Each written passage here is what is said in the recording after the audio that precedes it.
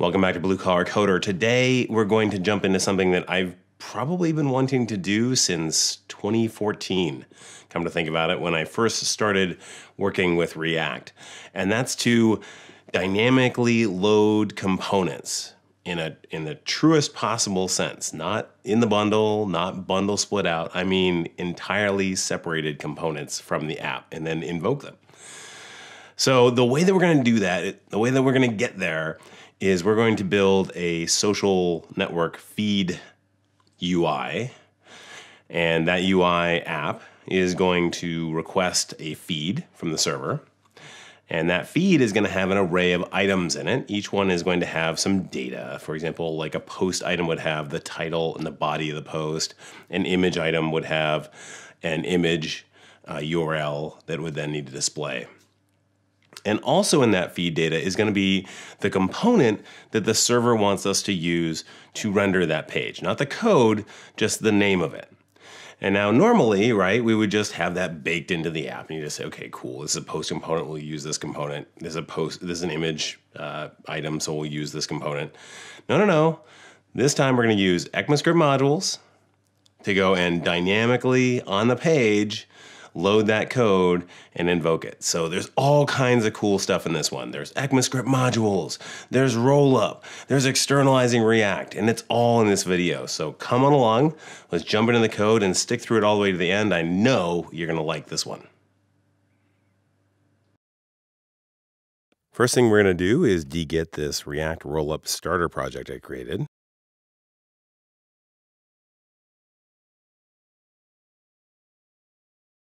So this thing has Babel in it to transpile that React, and Rollup to build the React. So let's have a run with it. And there you go, nothing too impressive. So the HTML looks like this. And then there's this simple React component over here. On the Rollup side, we have the input file, then the output, which is right now in common.js. And finally, the plugins, which basically represent the flow. So you replace any reference to node.env, and then Babel it, and then resolve any modules, and then package it as common.js, and then finally run a server with live reload. First thing I'm going to do is change the port to 2000.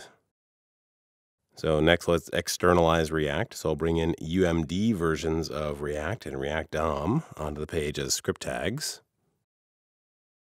And now we can see that those are downloaded, but the bundle is still very big because we're not actually using them.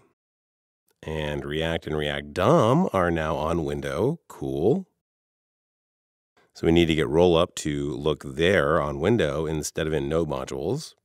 And to do that, we'll bring in this external globals plugin and configure that to look for React and React DOM on window. All right, let's check it again. And there it is, a 671 byte bundle. Oh my God, that's awesome. Okay, now to make this look pretty, I'm going to bring in Material UI. And with that, I'll bring in these cool components. Oh, and I've got to put that in an externals map as well. Now let's make ourselves a little simple header.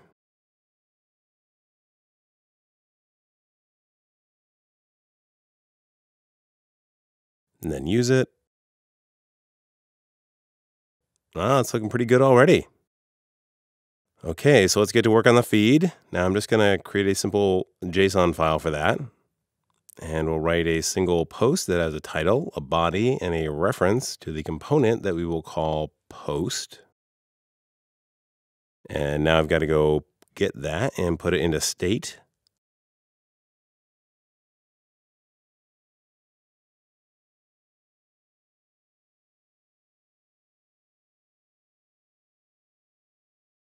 Let's just make sure it got that data right.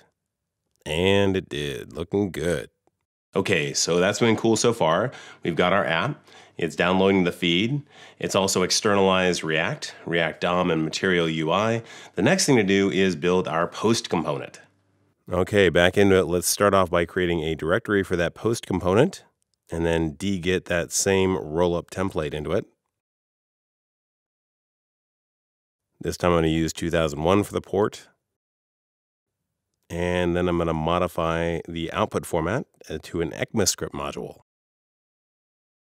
And of course, bring in those externals. And now we can make our post component. This is going to be pretty simple with just a title and a body using that material typography that looks really nice.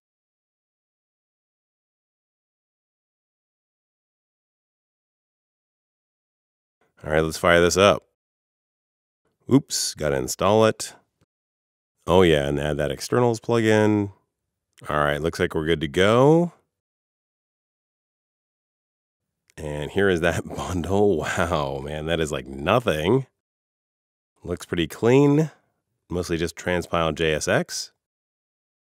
Let's head back to the feed app and see if we can get that dynamically loaded. So we're going to create an object that holds all of the React components where the key is the name of the component type. Now we'll write the import code. And once we have it, we'll set that components object. Let's try it out. And here is where we run into a problem. So common.js, which is what it's in right now, wants to handle that import. So we need to change the feeds rollup configuration to be an Ecmascript module. And then we need to change the script tag, so we're importing it as a module. All right, now we have the second problem, which is that the server on port 2001, which is giving us that post component, is not handling cores. So let's fix that.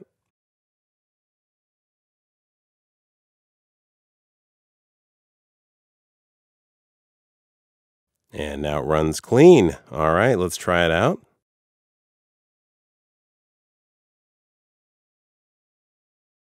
Oops, a wrong variable name there. And look at that. It works.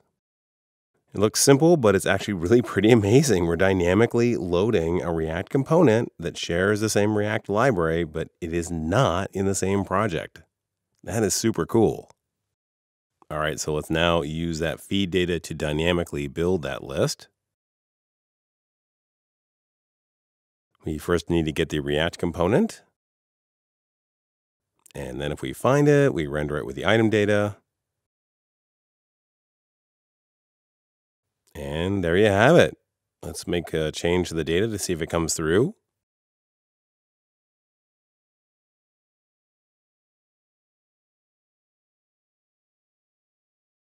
And it does. All right, now let's go make a change to the post component to see if that comes through. And that does too. All right, we've got our post component all buttoned up. Everything's working good. It doesn't make much sense just to have one of those things. So let's go and build an image component and get the feed to recognize that as well. All right, so the first thing to do when we build our image component is to have an image for that. So let's go bring in this cute puppy. Now let's duplicate that post directory and let's implement an image component that gets that URL. And finally, let's change the port over to 2002 and remove some stuff we don't need. And let's run it. Oh yeah, I copied no modules and that doesn't work. So let's reinstall. Looks good. So the next thing to do is bring in the image component.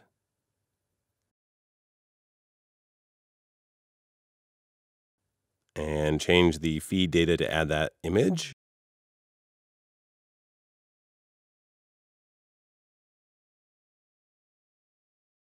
Nope, I got to go spread that comps object. And it works. How cool is that? Now, if you were to really do this, you'd probably want another JSON file that has a map of the component types to their corresponding source URLs.